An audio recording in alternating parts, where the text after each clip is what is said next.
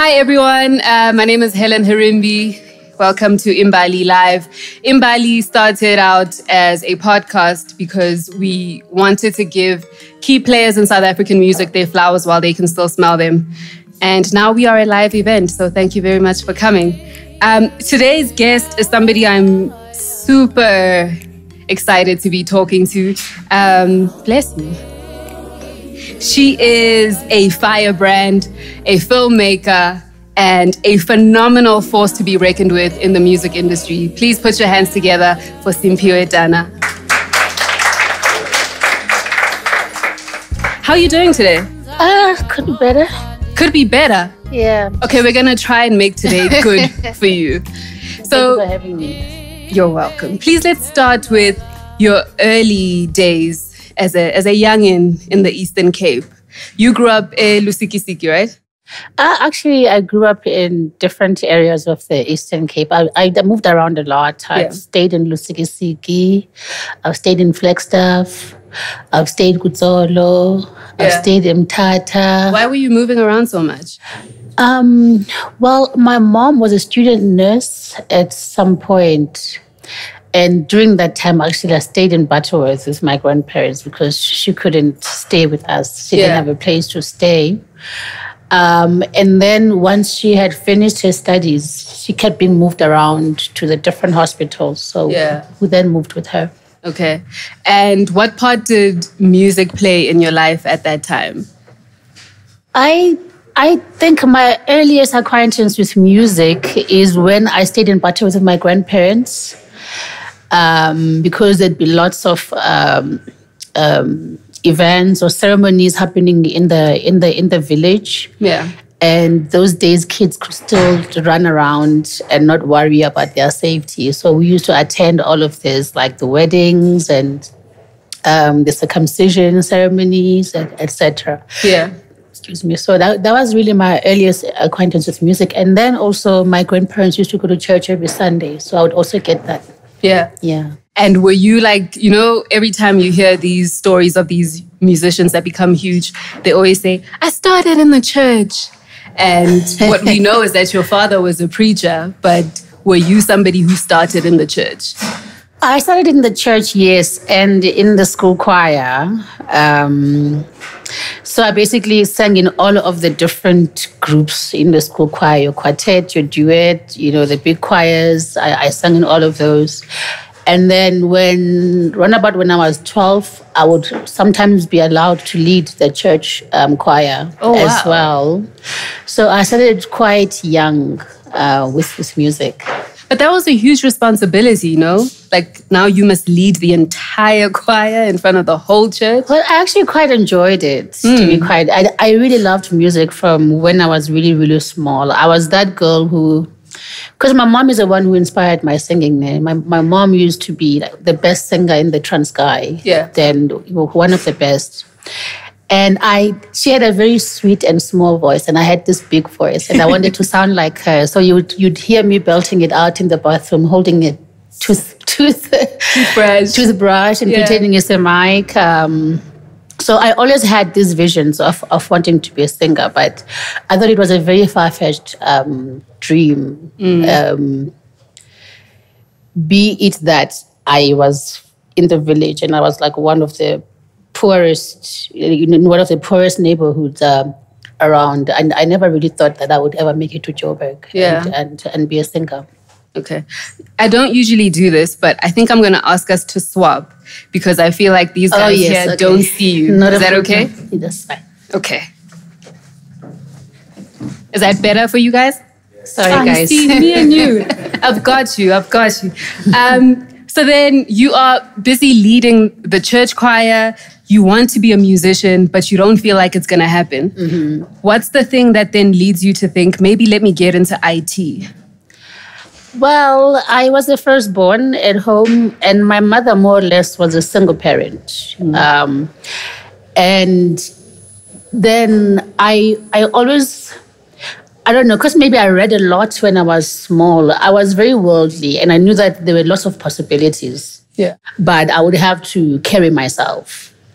And I knew that if I studied hard enough, I could do I could choose any profession. And therefore, it wasn't necessarily a matter of me choosing IT because I liked IT. It was Y2K, like I was guaranteed a job. Yeah. I was guaranteed a job if I did IT. And for me, it was an easy choice to make. Yeah. Mm-hmm. And I did get a bursary and I was guaranteed a job. As soon as I finished studying, halfway through my third year, I already had a job. I was working in any chance that I got. Mm-hmm. Yeah. And this was when you were at Wits. Well, at first I was in PE, then I moved to Wits. I moved to Wits because I actually got convinced by some friends of mine here that there was no ways I would make it in music if I stayed in PE. So I had to uproot myself and come to Joburg. And once you got to Joburg, you started getting involved in this thing called Blues Mondays, is it? Or Monday Blues. And there were lots of Poetic Tuesdays as well. And then on Wednesdays, there was that place on Louis Bota. And then Thursdays, there were basically even Black Sunday. So every day of the week, was at the time that I came, I was in Joburg, I had moved to Joburg. There was always something happening that would help artists groom themselves and become better, Yeah. And that's where I started singing. And, I'd write a quarter of a song and go and sing it there and get a standing ovation and feel like, I'm accomplished, so I'm feeling encouraged to go and write some more. Open mic sessions, there were quite a few of them, like with Lebo Mathosa and then Lebo Sisulu back in the day. Yeah. It was very vibey then. I don't know what happened now. Yeah. But when we first started out, it was really very vibey and very encouraging to the young artists. Do you remember the first quarter of a verse that you went and performed in public? The one that got you a standing ovation? Well, the first time I got on stage, I actually sang a Jill Scott song. Oh, really? Yeah. Which one? Come please, I really dig your company. So I sang that song and I ended up on TV. Oh, wow. On what? On the show Melanie Bala and... Studio Mix? Yeah, Studio Mix. Do you guys know Studio Mix? am I aging you guys? It was before your time, most of you. Okay. So then when you used to go to Abo Monday Blues and all the other days of the weeks, you were performing your original material. Yes. And then I started writing. And I was very challenged, like writing as Xhosa. And I think it really had to do with like self-esteem issues. And it's something that it really challenged me for a long time. And then I told myself, but there's no ways I'm a village girl and I'm not going to write in this Xhosa because it comes so naturally to me. But I think also socialization, like being told that you and your culture are less, it also played a role. So one of my first songs that I wrote was an English song. It's I got nothing, but then I got something. Unlike Moses, I made it through the promised land. Never thought it possible to be free, to be me. And I sang that song for Madiba when he was opening that children's hospital. Yeah. Standing ovation again. And it was still a quarter of a song even there, but they allowed it. But then if you're already singing in English, right, and you're getting invited to sing in front of Madiba, what then makes you feel like, yeah, no, that's still not good enough? What pushes you to be like, no, I want to do this, but I want to do it in isiXhosa? The thing is this, right? Like there was a lot of Black consciousness in those spaces at the time. And I felt like me singing in my language was a huge part of self-love, and of expressing that Black consciousness. And I used to question a lot, but why don't more people want to challenge themselves, to sing in Sesotho, Gatswana, And I felt I was inadequate if I could not at least try. Okay. So I don't know if you guys have seen previous imbali live episodes, but we had Stogie T here. Do you guys remember that episode? Okay, so when he was here, he was telling us about Perm. Oh, that Poets Association, Nabo Lebu. I think Lebu was a part of it. He said you were a part of it too. No. I was in the circles. Okay. I was in the circles, but I really was a standalone act. I would even just sing a cappella, or ask someone I remember a time I tried to even form a band and it just didn't work out. So I then decided to use my skills as a graphic designer and IT person to just, record my music and write my music on my computer at home because, I could literally use any program at the time after doing IT. Yeah. What programs were you using? Because I know a cappella is a big part of your musical life. Yes. But when you stepped away from these scenes to go and figure out your own sound, what were the programs you were using? Well, firstly, I got given an opportunity by Dumisani Dlamini, the late, to write a song for UNICEF at the time. And he actually paid me pretty well for the time, when I was How much was nobody. It was 5,000, but it was a lot of money. For the time it was, yeah. And out of that, I bought myself a sound card and a microphone and a little mixer. And I had Fruity Loops. I used mainly Fruity Loops at the time because it was enough. I was just writing the songs. I didn't need quality necessarily. I just needed to write the songs, structure them, layer them, like how I write my songs a cappella.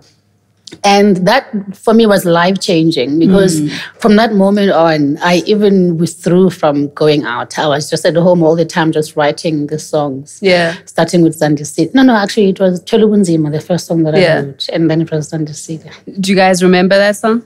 Yes. Okay. So let's talk about how the song comes to you.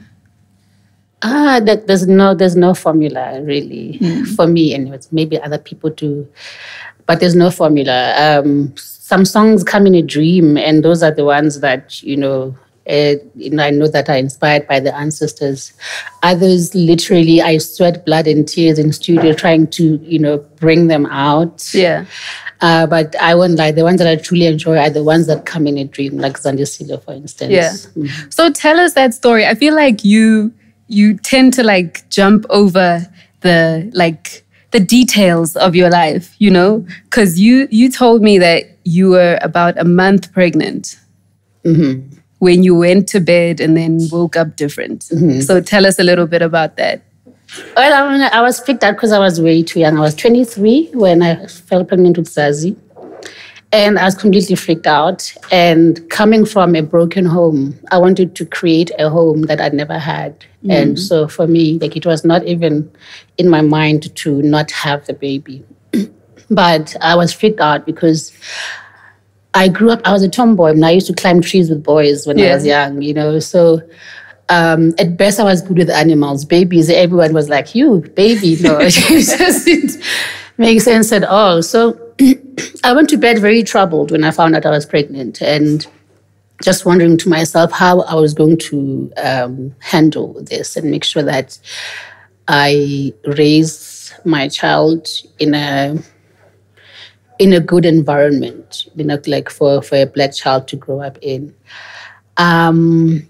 And then when I woke up in the morning, this song was just I literally dreamt it. And I woke up, I didn't even think of the lyrics. They just poured out of me. I literally spent maybe 30 minutes to an hour just laying the song onto my computer because it didn't really come from me. It was given to me. Yeah.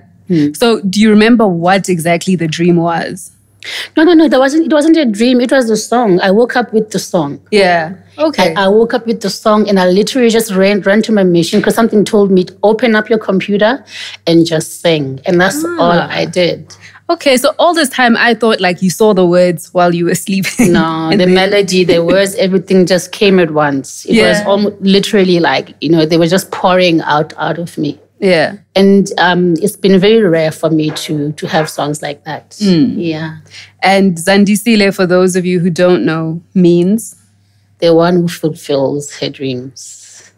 Isn't that sweet? So I think the part that we jumped over is how you actually get to creating songs for this album. Because initially you were making songs because you were making songs, right? The plan wasn't to have this album, right? No, it was just to prove to myself that I can write. Yeah. Because I felt I couldn't. I felt I could sing. For the longest time, I just wanted to sing. I remember I used to be Oskido's neighbor, and I wanted him to sign me so bad. At Mara Street, you can't even dance. And he was like, no, you must figure out what you want to do because you have not figured it out yet. And it was very true. I thought I was just a singer. I didn't know that I was a writer, and I was very challenged. Yeah. Did it disappoint you, though, that Oskido is this big guy in the music industry and he's telling you that, figure out what you want to do? Yeah, Oskido one time calls me to the studio. Ati, I must say, hey, ho, on the mic. I'm like, I'm trying like I'm Oskido. Like, I was like, how dare you? I was actually upset. She's like, oh, sweet, I'm just giving you a gig. I'm like, no, I want to sing. I don't want to ad-lib now on your songs. How? Yeah. Do you know that I'm talented, Oskido? Well, then show me the talent, And this was in the early 2000s. We stayed friends, ever since then. He's like a big brother to me till this day. Yeah. So this is in the early 2000s, right? Yes. So actually in 2000 when I first moved to Joburg. Yes. Yeah. And then also in 2000, there's this character called Sam Dana. Have you guys heard of Sam Dana? I think maybe you might want to tell us who Sam Dana is. Sam was short for Simphiwe. I don't know how it went from Simphiwe to Sam, but when I did that song with Lebo Mathosa, I was known as Sam Dana. So most people don't even know that it's me in that song. My friends still call me Sam even now. Yeah. But it was, I think at the time, it just felt like a dance song that you guys collaborated on. So how did you then wind up on the track, considering that Oskido had already told you to say, hey, ho? How do you wind up working with Lebo Mathosa? Well, funnily enough, when I first moved to Joburg, I didn't even drink. I didn't even like to go out.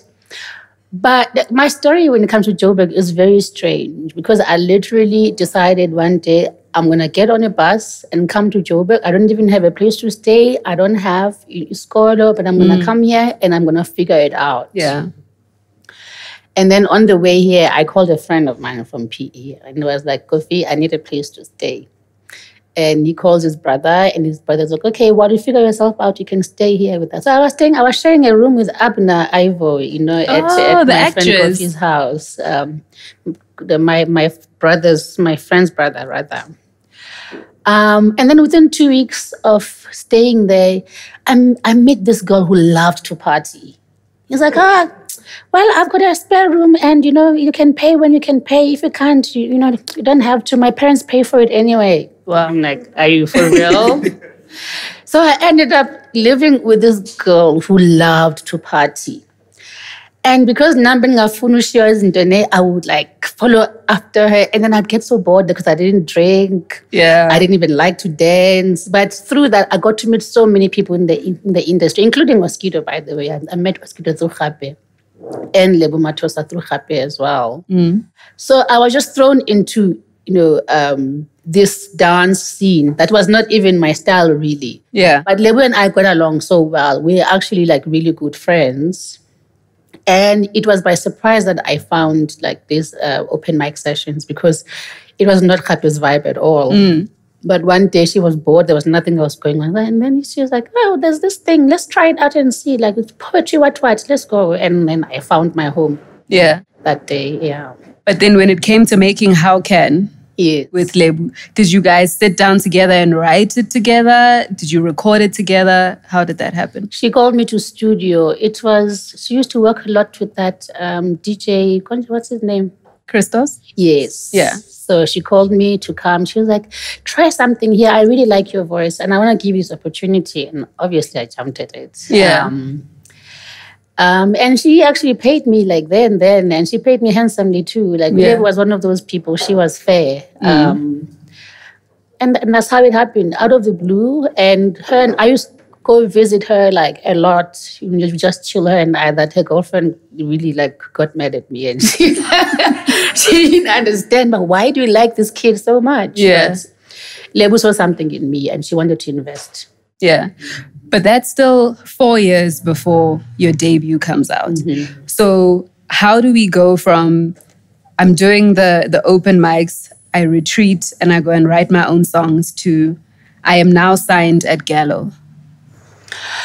So what happened is that there was this other poet friend of mine, Uzi, right? So after I had written, I think about 5 songs or so, he had heard them. And they were a cappella, with all the layers that, I learned from my graphic design days. Yeah. Uzi asked me for us to collaborate on one of his sets, like with me and the music on backtracks and him and his poetry. And it so happened that at that event, there was Roshni Munsami. Roshni Munsami used to do... Urban Voices. Yes. And then the other one as well. She used to do 2 festivals. So then Roshni, and now I'm like 7 months pregnant now. Like I'm really big. Yeah. Roshni comes to me and she's like, actually, I think you could do this for a living. Why don't you just give me your demo and I'll shop you around because I'd like to book you for next year for my Urban Voices festival. And until that time, I had been really scared of sharing my music because I'd heard such horrible stories about the industry, how they steal your music from you and you can't prove anything and they give it to other artists, and you basically effed. Yeah. So I've been holding on to my music like this, but something just told me that day, but let it go, give her the music, let it go and see what happens. So I then gave her and I didn't hear from her for months. So I thought it didn't come to anything. And then one day I got a call from Sipho saying he wants to sign me and give me a premier deal, like top 3 artists in SA, like big budgets. Yeah. And that was just like my move to Joburg truly was magical, to be quite honest. And one of the common threads, I think, through your story is that people were always willing to pay you and they were always willing to pay you a lot of money. How did you manage that? They were just showing off because I signed a big artist deal and I was a newcomer, in SA at the time, and no other artists were getting those kinds of budgets, you know, and then it was marketed properly. Everything was just done right, and I got even for the video, the budget that I wanted, and it just felt like the timing was just good. Yeah. Because I feel like I was just lucky. I was just lucky. I could have been one of those who first had to be a backup singer to try and work their way up. Yeah. But you didn't even do a hey or a ho. No. All right. So after you get this call and you decide you want to sign with Gallo, do you take all the songs you've been working on and create Zandisile from them, or do you start from scratch and create? Actually, I had about 7 songs by the time Sipho called. So I just had to add about 5 more songs to the album. I literally had the album already. I just had to, add more songs. So, Zandisile was my second song that I wrote, and I already knew that that's going to be the title of the album because of how it came about. So I literally had the album. I mean, I remember Tribe. I wrote Tribe in studio, like literally, and we just jammed and we wrote Tribe. It was that easy because I already had a formula, like this is how this album is going to be. Yeah. And I hear that initially some of the execs at Gallo were saying your music is too Marabi style. Mm-hmm. It's not going to fit with where they're trying to go. So did they make you change anything? Were you willing to change anything? No one makes me change my songs. But did they approach you like, maybe make it a bit more? No, I was lucky because actually Sipho believed in my music. Yeah. Had he not been in my corner, perhaps, because I was a newcomer, But having someone believe so much in me at that stage of my career, it also gave me enough strength to believe in myself and to know that, I'm the only one who understands what I'm trying to do and where I'm trying to get. And that's not to say that I didn't have problems with execs trying to, tell me this is how it is. And I was like, no, but have you ever been a brand when? Well,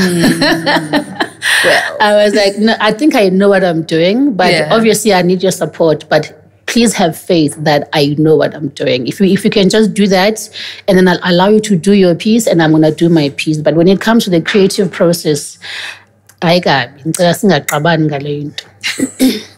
Okay. So one of the songs that came from that album that I think all of us here used to hear all the time was Ndiredi.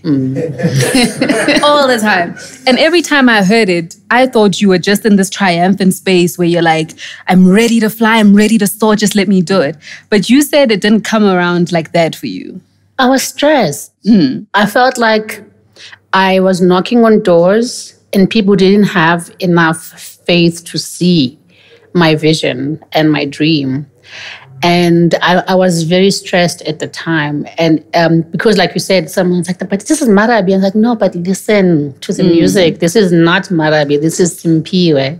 This is music from today. It's just that you have not heard a sound like this in a while. So I was stressed. I think I actually wrote Ndiredi towards the end of the album. Not at the beginning. And I was frustrated that my vision was not being seen. So it was almost me screaming at the universe, but why won't you see what I'm trying to do and be the wind beneath my wings? Yeah, that's awesome. So before we go into the audience questions for now, I want to talk about the artwork, especially because you come from a graphic design space. The artwork seemed like an exercise book, right? And it had the XB, I want to tell you exactly before I get it wrong, XB 2380 manuscript. And in certain places online, the title of your album is not just manuscript. It's all of that. So what was the significance of that? XB was the car code for Butterworth. Like the cars from Butterworth, that's the code is XB. Okay. And then 2380 is the day I was born, 23. And 80 is the year I was born. Is that deep? I would have never known that. Yeah, so it was just me saying, this is who I am. Like, you know, if you can decode this, then you will know much more about me than currently. That's so interesting. Okay, so in a moment, we're going to talk about the albums that came after Zandisile. But for now, if you have any questions about anything we've discussed so far or anything that we missed in this period of Simphiwe's life, now is your chance to ask your question. No? Hold on 1 second. That's also in a future album, right? It's not on Zandisile. Yeah, no, Mayene is not on Zandisile. Okay. Any questions? Okay, great. Then we're going to move on. We'll come. Oh, is there a question? Oh, I'm going to give you a mic. Hold on 1 second. We want you to sound great on YouTube, you know. And on that note, you can go and subscribe on youtube.com/Helen Herimbi. Thank you very much. Okay, you mentioned that you're from Flagstaff. Where about? Because I'm also from there. Oh, wow. My gosh, I spent like maybe a year there. It's Lalini. I just don't remember the name of his land and Shalaguzo. And I stayed there with my paternal grandmother, who was very, very strict. I don't remember the name of the village, but I stayed as Lalini. All right. Thank you. Okay. I think the other question, I'll ask it later. Okay. Yeah. Cool. Bye, Lonsta.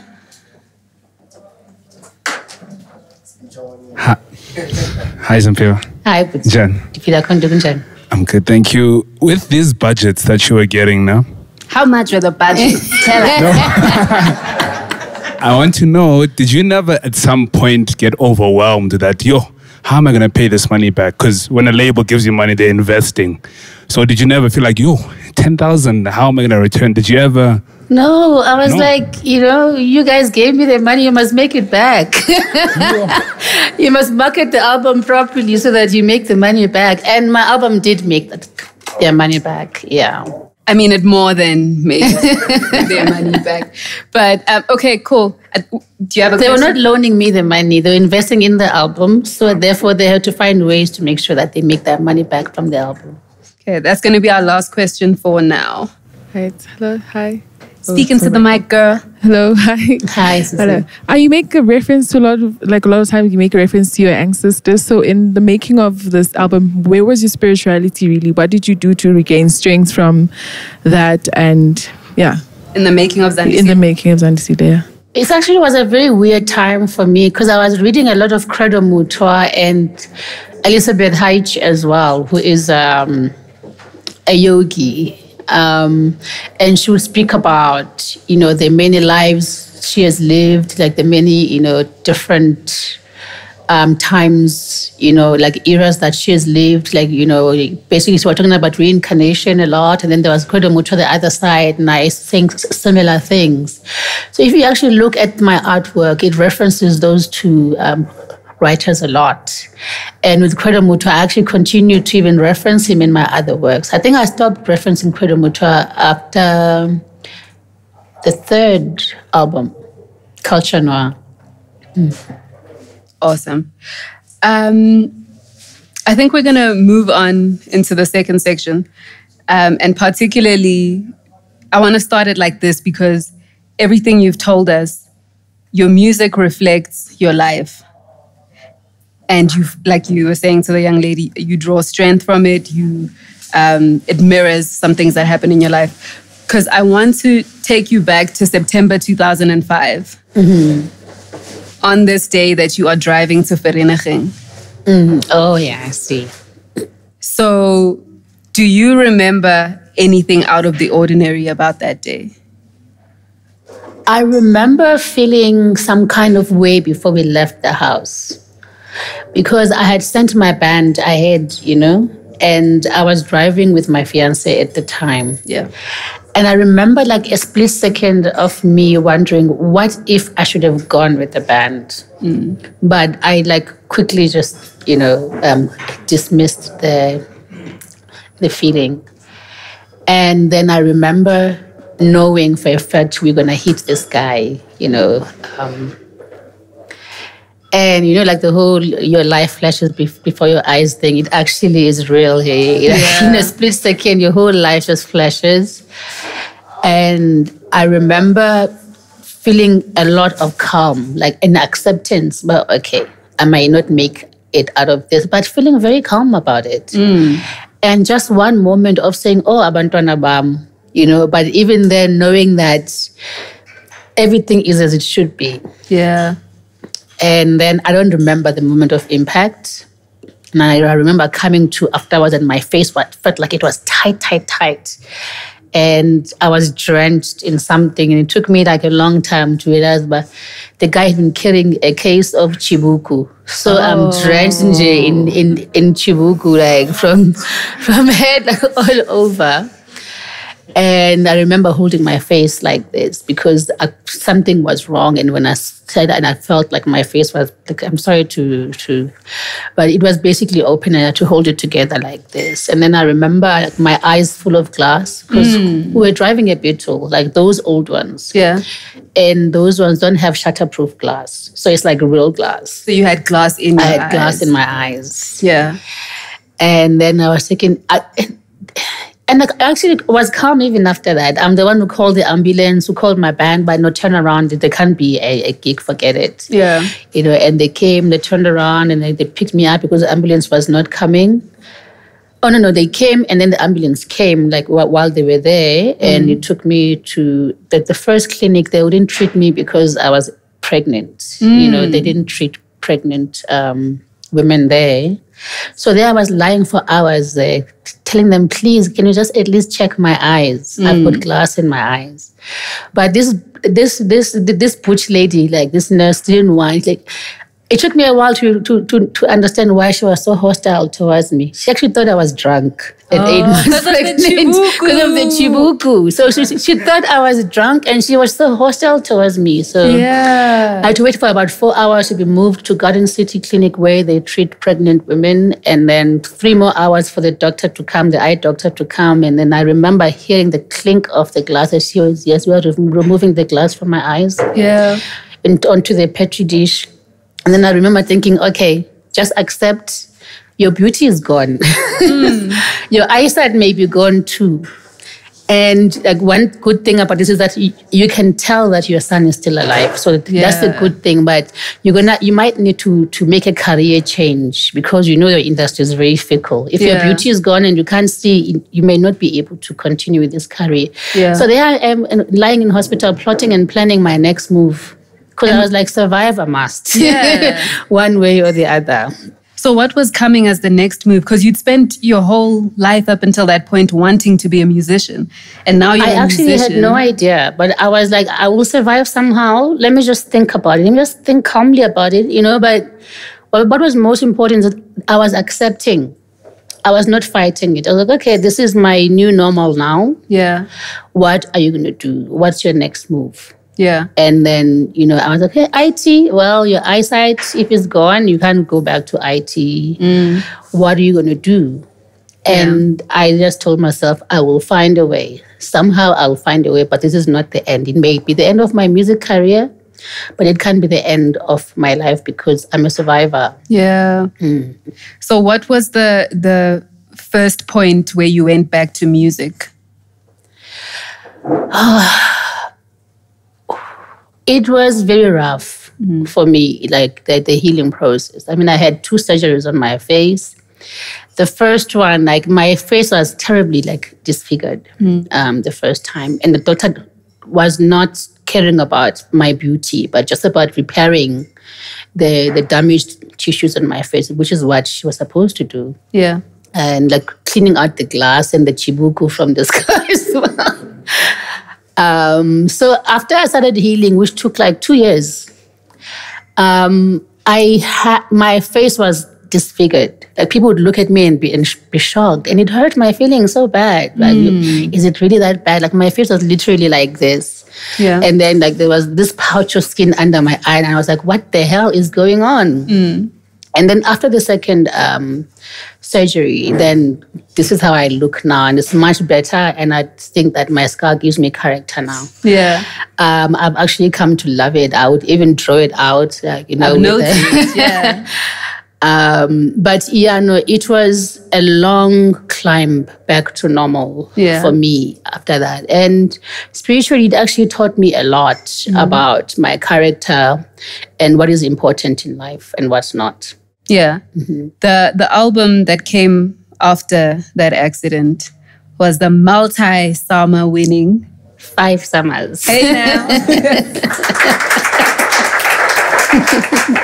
It was the One Love movement on Bantu Biko Street. Yes. What was the first song you wrote for that album?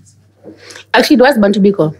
It was Bantu Biko Street. That was the first song that I wrote because I felt triumphant. And I guess like almost losing it all made me realize that it's so much more than just about things to have, like, and accolades and being pretty and like having pretty, like life is so much more than just about that. And that I could walk on Bantu Biko Street with my head held high because I know who I am. Yeah. And no amount of accolades could make me that person. Because I literally, was hiding from society for a while after that. And then I just went into studio. So with me, when I'm going through like heavy upheavals, I ran to studio. Yeah. So I was hiding in there and I was writing this music and I was finding myself again after the accident. Yeah. And were you nervous that such a huge icon being used as the title of your album would then open you up to people saying, but what does she know? Or make you this poster child for this generation? I mean, like, there was a time when our media felt that they make or break artists and that if they say no, then you say no. Luckily, those days are over. And there were quite a few media people that did not agree with me writing about Bantu Biko, and they had all of these things that they were saying. But I remember this one guy was like, "I'm using Biko's name for clout, blah blah blah." I was like, "Did you even listen to the song? What the hell are you talking about?" Yeah. And I remember this one other guy as well. He literally just didn't even entertain the album. And he was an amazing, great writer and critic. He just came from my person, like my person. I was like, so did you even listen to the music? Because it sounds like you were just coming at me personally. You were not critiquing the album. And I think it's because they felt I dared talk about big things like that. Whereas I was coming from Zandisile and them, I kept the politic out of it, but just focused on Black consciousness and self-care and self-love. Yeah. So I guess they felt I was politicizing my work, and they were like, politics don't belong in music, which was quite strange for me because, if you think about Hugh Masekela, about Jonas Kwangwa, about Miriam Makeba, and how they changed the political landscape through their music, it didn't make sense to me. But luckily those days are gone. Now people get, to critique you direct. They don't need a medium to do that. Yeah. I like that you mentioned self-care because I think that's something that a lot of people think about when they think of your music. Is crying part of your self-care? Oh I'm a crybaby. I'm a serious crybaby, but I cry in private. I don't like for people to see me hurting, because I'm the firstborn at home. I'm used to taking care of everyone. Yeah. So I'm supposed to be the one who takes care, not the one who's taken care of. I feel you. But I'm a big crybaby. Yeah. The reason I'm asking you is because the imagery that shows up a lot on Maine is inyembezi emehlweni. So can you maybe tell us about how that song came to you? Busumhlanga has got this song, Ndingi Ndingi. I don't remember the title of the song, but it's two of Ndingi Ndingi in it. And I wrote a song for Mambusi at a time when she was hurting a lot. And we could tell that she's not going to win this battle of cancer. And I wrote the song for her at a time where I felt South Africa eats her children. We don't realize the greatness that we live amongst. And I wrote it, I guess, as a song of comfort for her and maybe comfort for me as well. Yeah.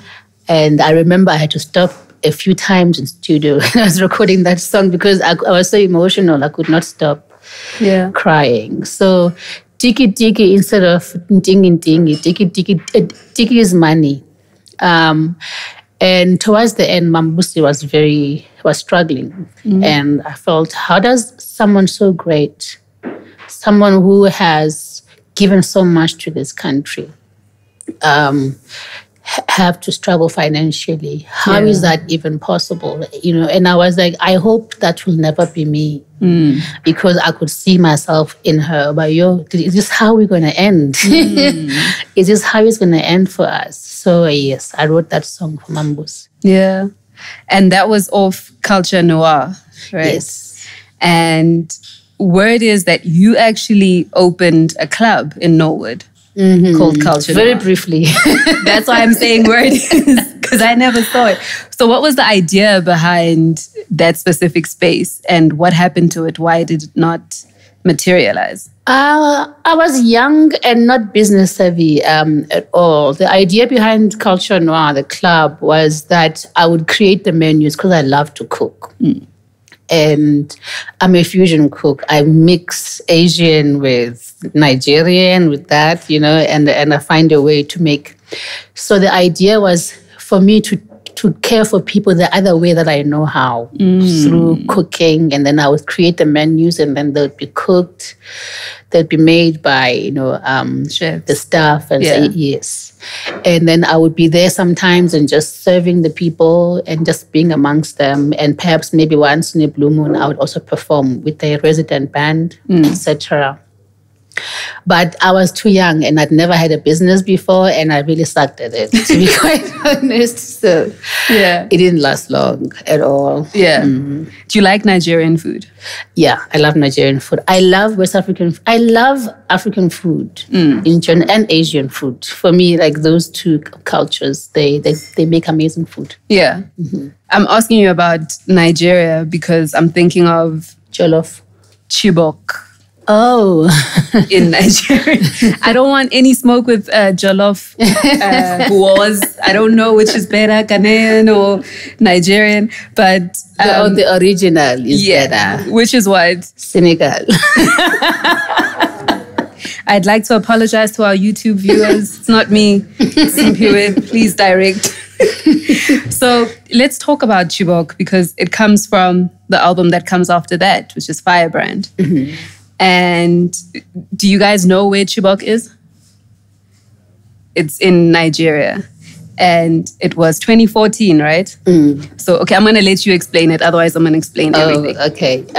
Chibok, it's a town or it's a village in Nigeria where Boko Haram abducted about how many girls? 200 and something? Yeah, it was 200 and something. And they disappeared with them into the forests, etc. And they were raped and they were killed. It was just a horror show of note. And some of the girls came back. They were schoolgirls, literally. They were taken from a school.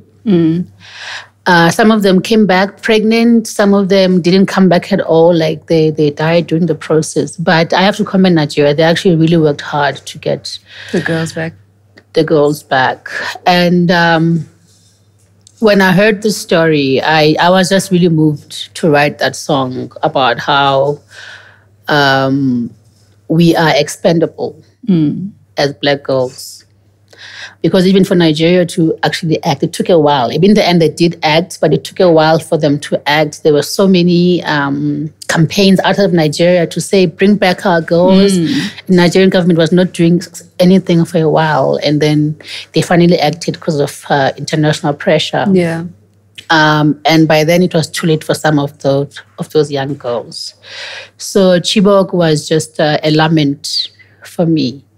Of how cheap our lives are as Black girls. Yeah. It was also a song that you open with an English verse. And there's some English verses.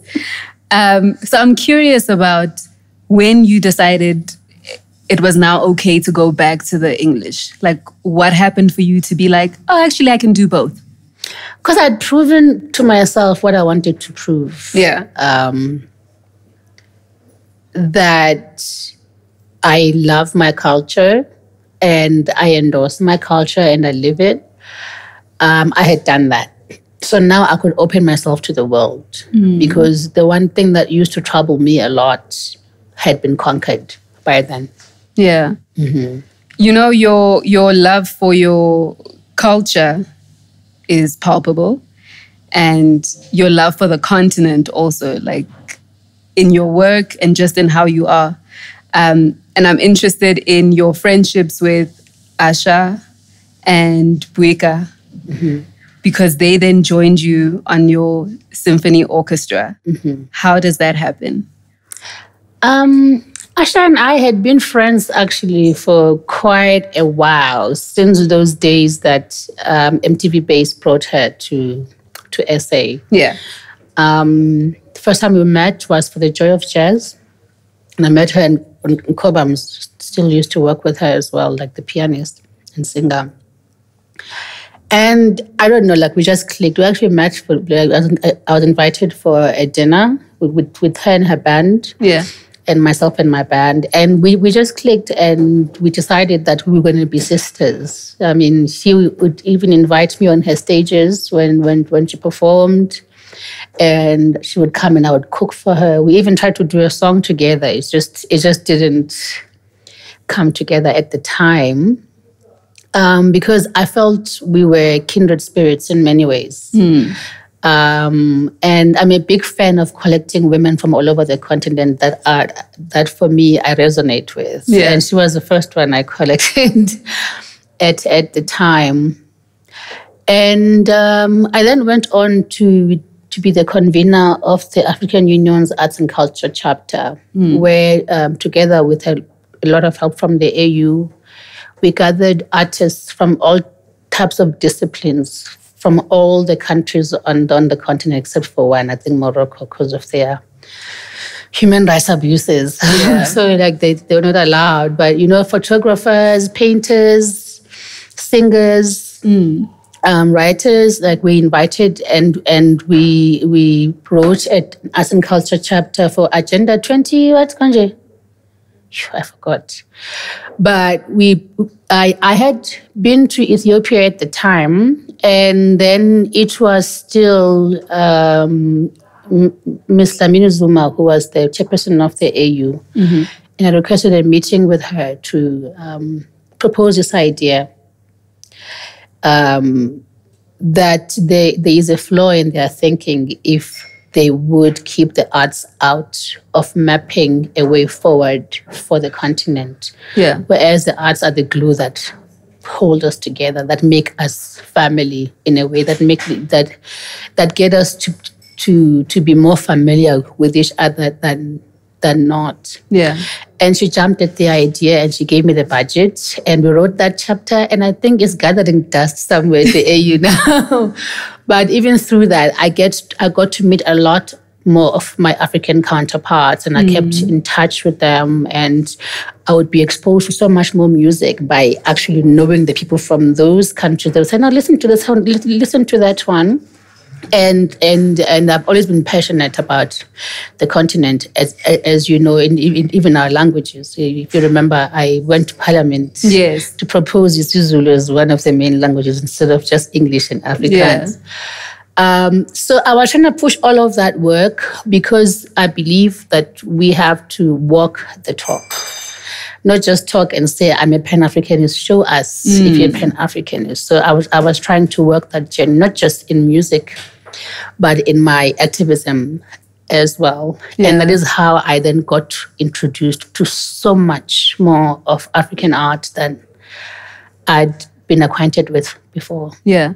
And then to come back to my question, then you decided to do the symphony experience. Yes. So now I decided that even in my music, I have to include the Pan-Africanism, and I wanted to put African women at the forefront, especially after like the Chibok Girls song. And I said to myself, this unity must come from us, by us, as Black girls.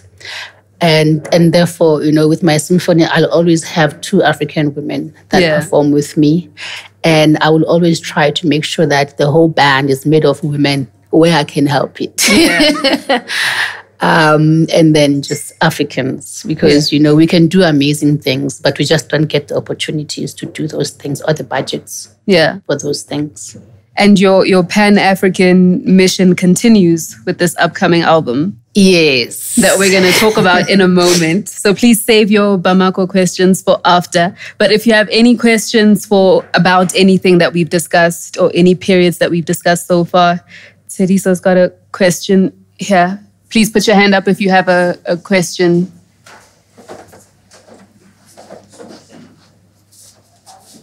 There are so many questions, guys. I'm going to take 3 for now, and then at the end, you'll get more questions. Hello, Simphiwe. Hi, Buti. Waphela. Sorry? Uphilile. Yeah, phila kunjani? Hayi ngiphilile now. So amutasi. So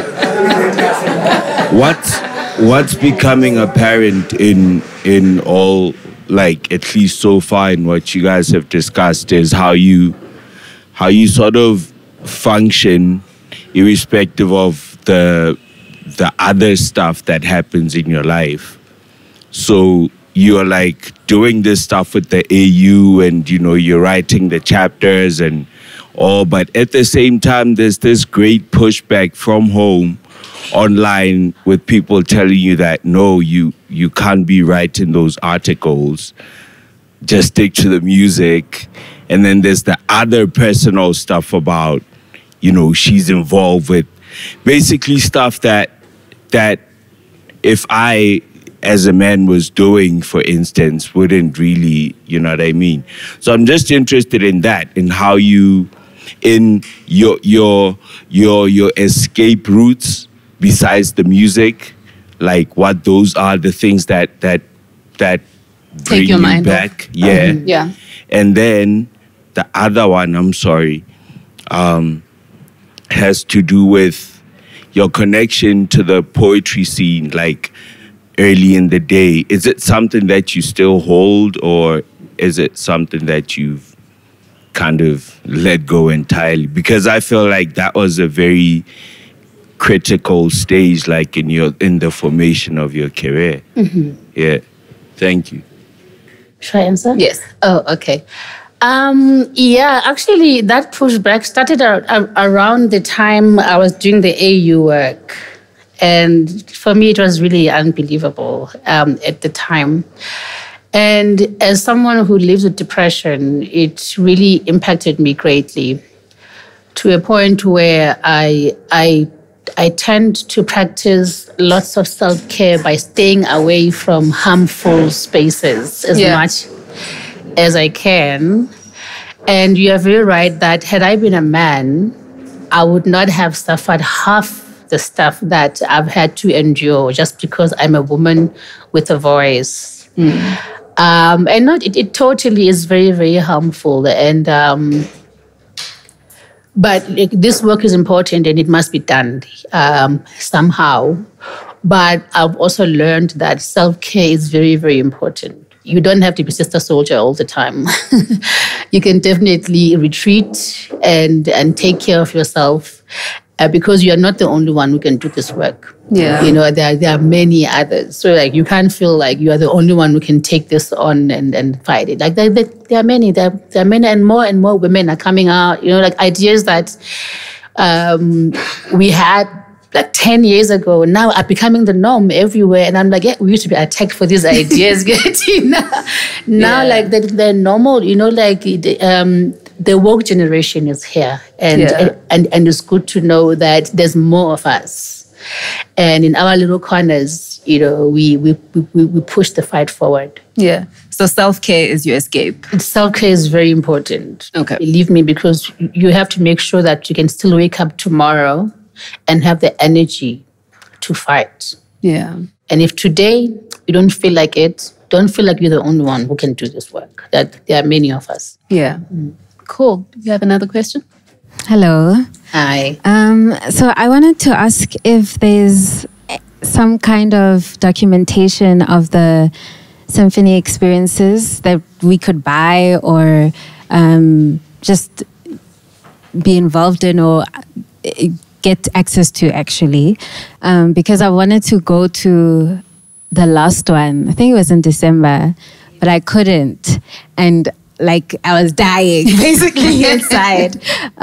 So I just wanted to know about that. And also I think that's an amazing project. And the next one, I will really try to be there. Awesome. Can you pass the mic forward? Well, one thing I learned with the symphony, right, is that the first symphony, like it really bankrupted me, hey? And I learned that I didn't need the visuals. So with this one, I've got the audio, and as soon as Bamako is taken off, I will work on doing the post-production for the audio, and I will have it on your iTunes and all your other platforms for it. Yes. Cool. So yes, it's there. Cool. Have a question? Yes. So I sort of discovered your music quite late. At the time, I was only exposed to Sotho music and later on Swati music. And then I came to realize there's so much more because I was raised in such a way that I wasn't exposed to much music in general. And one of the songs that surprisingly resonated with me was Mayine. And I heard who you wrote the song for and why you wrote the song. But listening to the song now, in retrospect, do you have any emotional... Because honestly, the way I've received the song itself, it's helped me so much, and it feels so deep, I would say, for lack of better words, so deep to me. It's such a powerful song. what do you feel listening to the song again, even though it's your own music? What do you feel in retrospect now? I learned to write music from a point of healing, right? And I usually write music when I'm hurting a lot. It's like some kind of therapy for me. When the world becomes too much, I then retreat into studio and find my healing there.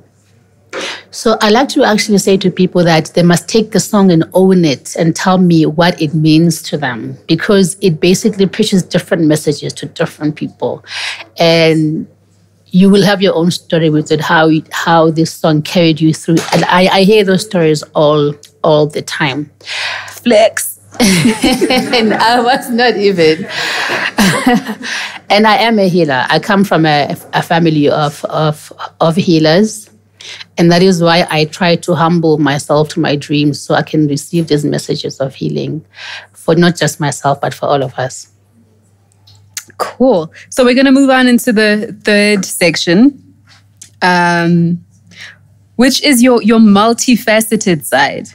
Because 2013, a renegade called Simphiwe comes out. And that was written with Dr. Pumla. So tell us a little bit about the process of putting out a book. I didn't write the book at all. Pumla wrote the book from a position of having known me and followed my art, my activism, and my personal life. So, that's not my book. It's written about me. Yeah. But I did not have any contribution to the book whatsoever. I thought it was part memoir. So you sat with her. I'm actually writing my memoirs now. Oh. And I'm glad that the book helped a lot of women come to terms with their activism and with their strength and with their challenges that they go through. But I did wish I had been given more of a voice in it, because she had required my permission. And I said, well, okay, then I'll read the book. And so now when I try to say, okay, but this is not how it happened. This is how it happened. She owned my story, and I felt a little bit like she took my voice away from me. Because she, after having asked for permission to write my book, now when I correct her, she's like, no, actually, I like this version. But I'm like, this is my life you're talking about. You cannot take my voice away from me, especially if we are both feminists. So for me, there was just a little bit of that I had an issue with. But I also heard a lot of positive feedback about the book and how it empowered women out there. And I was very happy for that. Yeah. And at least now you're writing your own memoir in your own voice. But I'm so lazy. I've only written 5 chapters this year. Keep going. We need it. But speaking of taking your voice away from you, in 2018, you sought to correct that, literally. And you went and had surgery. Yeah. So at what point did you feel like you were losing your voice? So as someone who grew up in church, right? You don't warm up your voice in church. You just go out there and you belt it out. So I was very guilty of abusing my voice and not taking care of it. And over many years, it then suffered from wear and tear. And at first I thought I just need to warm the voice up more, but it was just getting progressively worse until that I had to just go and do a checkup. And it happened that I had scar tissue on my vocal cords. I had holes in my vocal cords. I literally had been damaging my voice over the years and not doing anything to remedy that. Yeah. So then I had to have laser surgery to remove the scarring, and then injections of, was it collagen or something like that, into the holes to just smooth out the vocal cords. And trust me, after not being able to speak for 2 weeks, I learned my lesson. You'll never see me not warm up my voice again.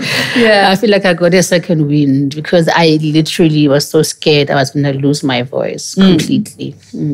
But you also established an acting career for yourself. So if the singing doesn't work, I did not establish an acting career. Hey? Like I just get headhunted from time to time. I know this role we think would be perfect for it. So you never have to audition? I've always been called to say, we like this role for you. Just come and like Mabato, for instance, did that. She said to me, I've got a role for you. You must go through the motions of auditioning for it, but I know I want you for the role. You're perfect for it.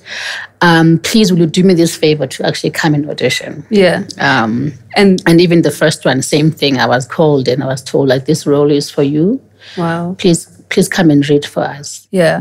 The first one was Temba, right? Yes. And the second one was Jogoya How. Jogoya How, yes. Which is pretty much about Abomama Bomtandazo, right? And activism. Yes. It was loosely based on Winnie Mandela's life. There you go, the activism again. They're going to tell you to keep quiet. I don't want to be Sister Soldier, guys. You're done with that. I want to talk a little bit about the albums that we are going to hear and the albums we haven't heard. First, there is a 2012 album that you recorded in America. How do you even know that? Yeah, I know things. What happened to that album? Because it was supposed to be an album of covers, right? Yes. Gallo went under and released all of us.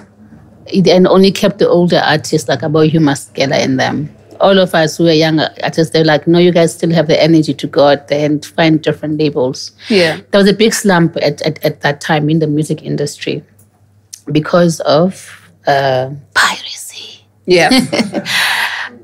So Gallo then released all of us, and I had just recorded that album. I just come back from LA with that album, and it was not finished. It still needed some touch-ups.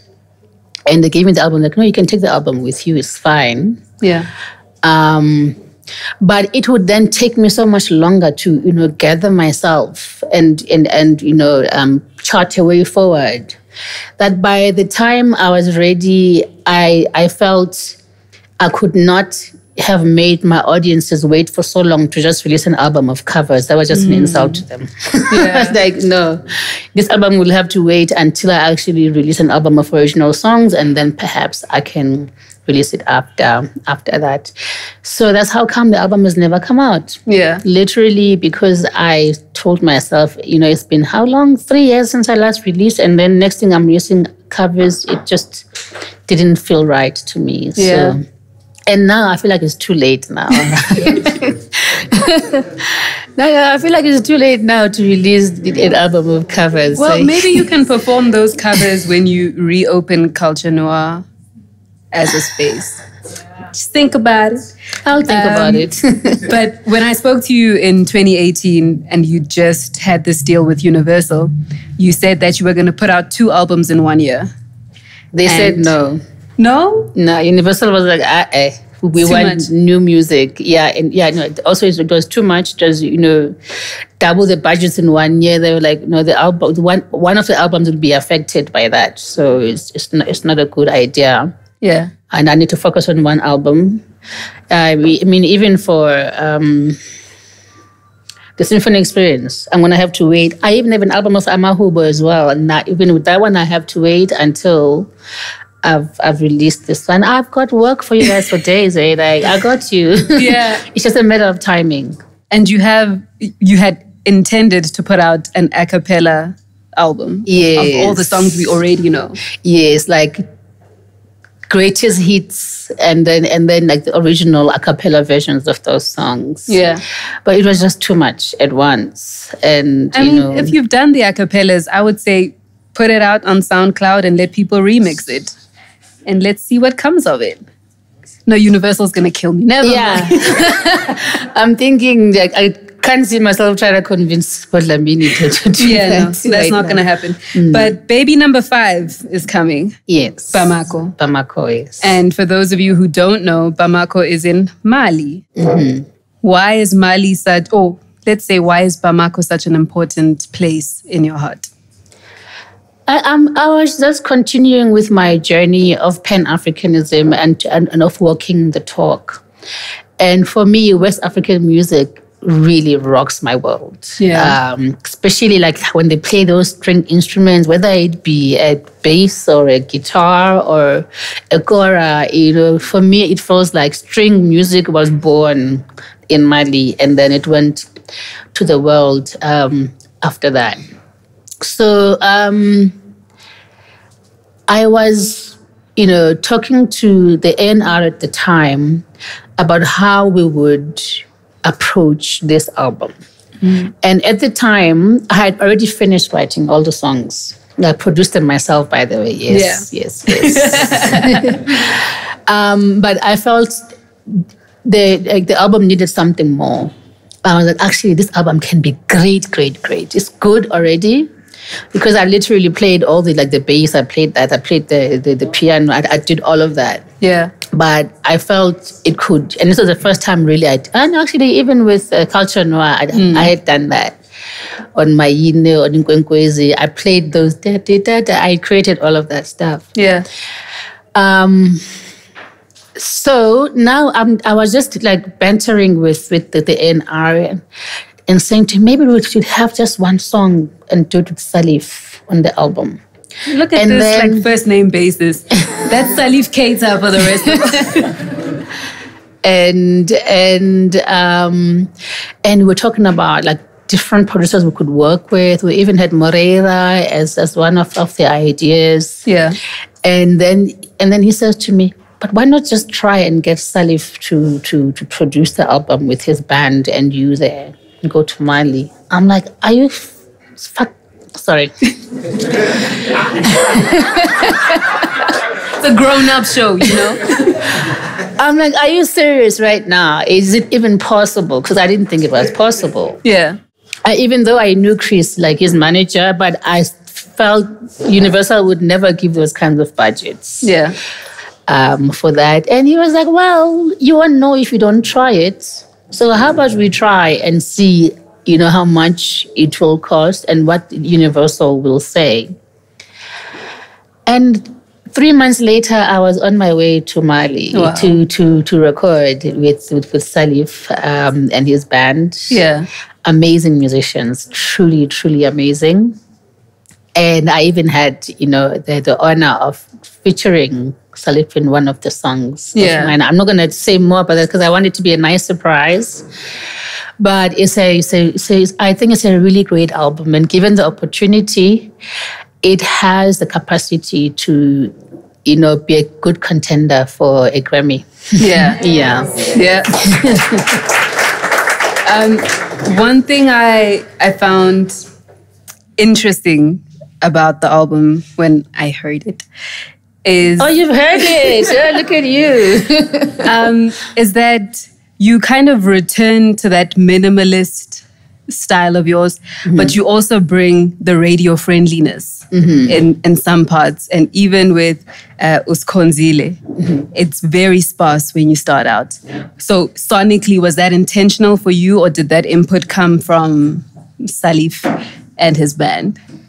Actually, most of that song is me, darling. I played those bass lines. I played, lots of stuff on there. Yes, I had a guitarist from Mali play on it, but the structure, like the production itself, including the parts that you like that are more groovy. Because, I'm still young, guys. 40 is very young. Yeah.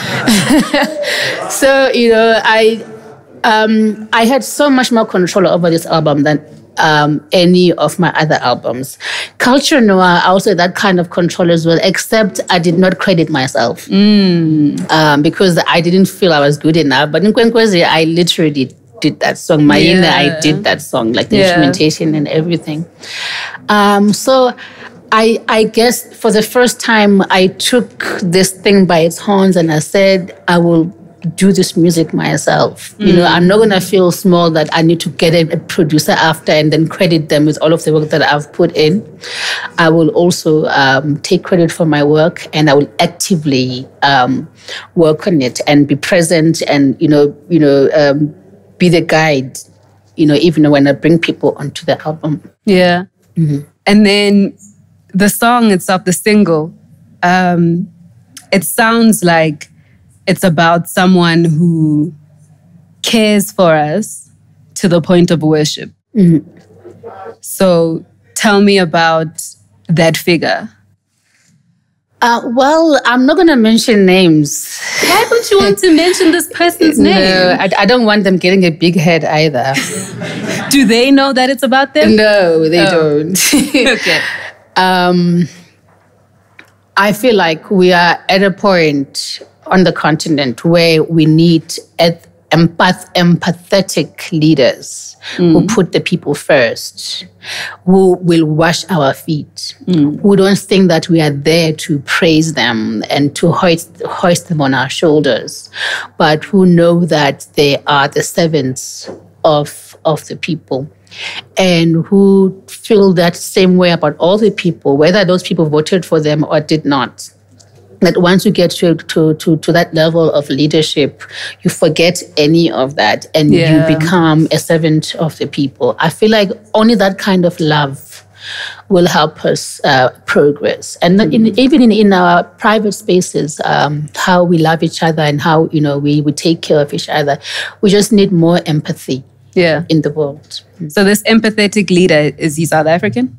I am not mentioning, and I'm not saying anything.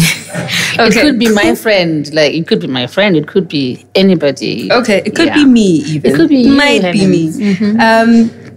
Are we able to talk about a song that they haven't heard yet? Sure, definitely. The album is coming out soon. At the end of this month, right? Mm-hmm. So there's a song that I feel like should be longer. Mm-hmm. And I believe it's called Zabalaza. Oh, yes. Tell us about that song. It's a doi song. It meets orchestra. But it's got 2 verses more, so why should it be longer than the chorus? Because it's beautiful. It needs... doi music has really carried us South Africans, the music of the struggle. It really gave us heart during the darkest times in our history. Yeah. And I like to reference it in my music. And I know that people identify with that kind of music like this. It resonates and it awakens things in people and a sense of patriotism and pride. It feels like a call to arms, but in a very chill way. Because I'm chilled. Yeah. Yes. For me, we can never forget the sacrifices that have gotten us to where we are today. And I mean, I hope I never have to go to jail for, struggle. Yeah. Because that was done already. But it is for us to remember and appreciate the sacrifices that got us to where we are today. Yeah. Mm-hmm. Well, thank you very much for sharing. I am going to, before we wrap up, just take maybe 5 more questions at the very most. So if your question is about, did we live in the same neighborhood? Please, let's not ask those questions. And if you've asked the question already, can we give priority to somebody who hasn't asked a question? But my question is, how do you continue to make the music that you want without feeling pressure from the audience to make what you maybe made 15 years ago? So how do you keep on saying, this is what I want to do right now, this is where I'm standing, and I'm going to make it, without thinking, these people want to hear this right now? So how do you not let that pressure get to you? Well, I sometimes refer to myself as umgcini wamaxesha. And I refer to myself as that because I'm the kind of artist who has their pulse on the nation kind of thing.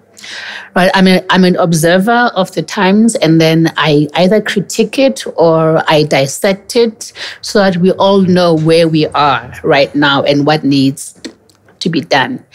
And therefore, I'm really grateful that I get to spend so much time by myself and just judging you guys and then writing songs about you. I believe that there's a part of art that should focus on that.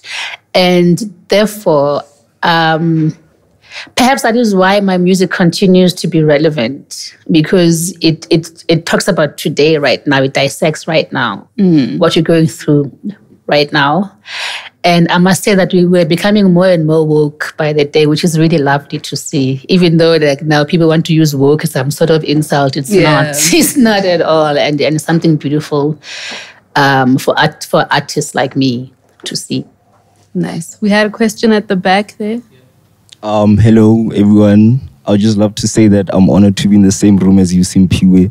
So apart from everything that you've said, I want to understand what challenges did you have to go through inside the music industry and outside the music industry until you reached your prime and became a world-renowned artist or singer?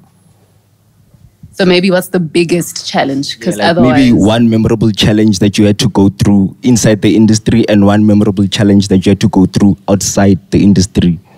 Well, inside the industry is being undermined for being a woman, really. Like, I think for me that has been the greatest challenge. And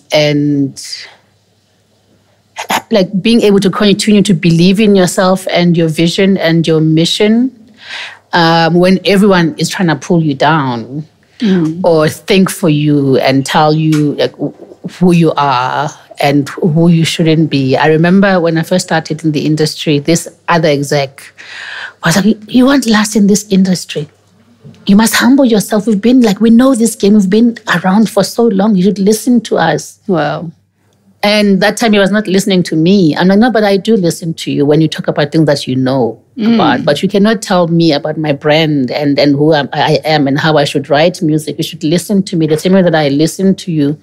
And had I been a man, you actually would not even be approaching me like this. Yeah. So there was a lot of that. And I got the name Diva. Simphiwe is a diva. And I remember also this one time I was invited to perform at a live show, like a live TV show. Yeah. And I told them, okay, guys, I don't do backtracks. I don't do this. And here's my technical rider. This is what you will need to get for me to come and perform. Yeah. They agree.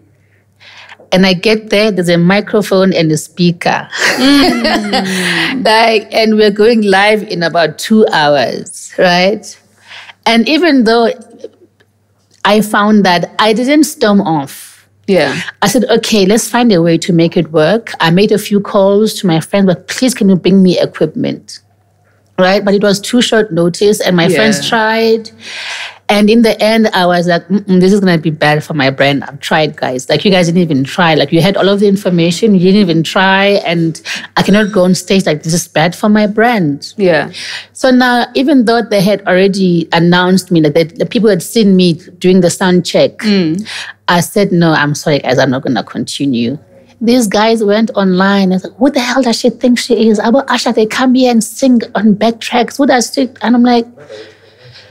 I don't understand this because we agreed. Yeah. And you said yes. But now you wanted to just blackmail me into doing something that I told you I'm not comfortable doing. Yeah. By not honoring our contract at all. And now I'm the one who's in the wrong. Like, these guys were fuming. You know, Simphiwe must humble yourself. And I was like, yo, I ain't got that, guys. This is so unfair. Because you could also see that I tried. Yeah. Right? And you didn't have to try in the first place. I didn't have to try, but I always try. I always try. But for me, the quality of my work is very, very important. Yeah. And I'm not going to compromise the work and also,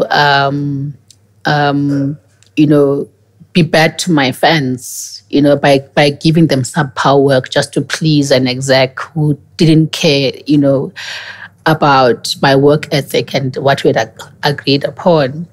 So I've had a lot of these where people they want to insist that it's either their way or the highway, even after their promise. And then, lots of bad mouthing. And I know for a fact this doesn't happen to men. Yep. It doesn't happen to men, but it happens a lot to women, and then we get labeled all sorts of names for knowing our worth. Yeah. We have another question. Oh. Hi, Simphiwe. Hi, sis. I just want to ask you, your music is very lyric rich. There's a whole lot of content, and it's arranged it's simple, but it's complicated in arrangement. Do you ever get shocked that every single concert, because I've been to 99.9% of all your experiences, do you get awestruck that most of the time everybody sings along to every single lyric, to every single song? I do. I remember I had this show at the baseline. I literally could not even hear myself sing because everyone was singing louder than me, along to all the songs. I was like, hey guys, this is my show. Yeah. Let me sing. Yeah. I think it's truly beautiful. And the reason why I call those kinds of shows church, because people come spiritually ready to be a part of this experience. Yeah. That it feels like I remember this one time I actually felt I was having an out of body experience because I could see myself sing there, but I could see everyone, and I was like, hang on, what's going on here? Wow. People were screaming. I'm like, guys, what is wrong with you? Are you possessed? It's truly beautiful for me to see because people really come to just let it out and then let it go and leave it on that flow and go home feeling much lighter.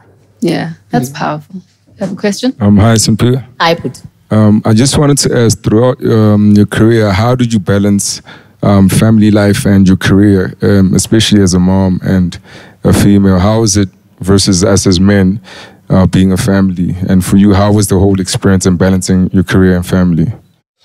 I'm not balancing both. I'm a single parent. It's hard. It's hard. And then it goes back again to the whole patriarchy thing. A man would never be asked that question. How do you balance family and life? But yes, I'm a single parent. I've been a single parent since my son was 2 months old. He's now turning 15 this year. And I thought it would get easier, but you're right, guys. It's getting tougher and tougher. I can't wait for them to leave. Go to varsity or something. I can be a spring chicken again. Okay, one last question. If it's a woman, that'll be great. No ladies? No? Oh, the girls, them. I tried. Okay, we're gonna take that last question over there. Hi, Simphiwe. Hi, Puti. Awesome. So more than having a question, I think I've got a comment, particularly on your ability to interpret, the struggles of today, us as young people, being that one person that is a representative of our concerns today. The song Chibok, especially for me, particularly encapsulates, your ability to use the things that happen today, the struggles of today, the events that are happening now, what we're concerned about now, and portraying that in a very, very beautiful way. I'd like to really commend you for that and thank you for that, and being that shining light, being that voice for us as young people. Thank you so much. Thank you so much for trouble. Thank you. And on that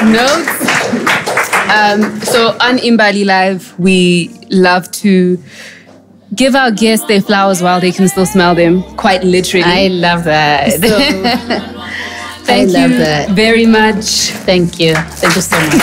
I really appreciate this. Thank you. So I wanted to just say thank you very much for continuing to push the envelope as an artist. Thank you for continuing to push the envelope as a self-care activist. And I hope that you feel the love even when you're not sleeping, even when insomnia is kicking your ass. Yeah, it's kicking my ass right now. So thank you very much for all that you are and all that you do. Thank you, Sissy. Can we give it up? Thank you, guys. Thank you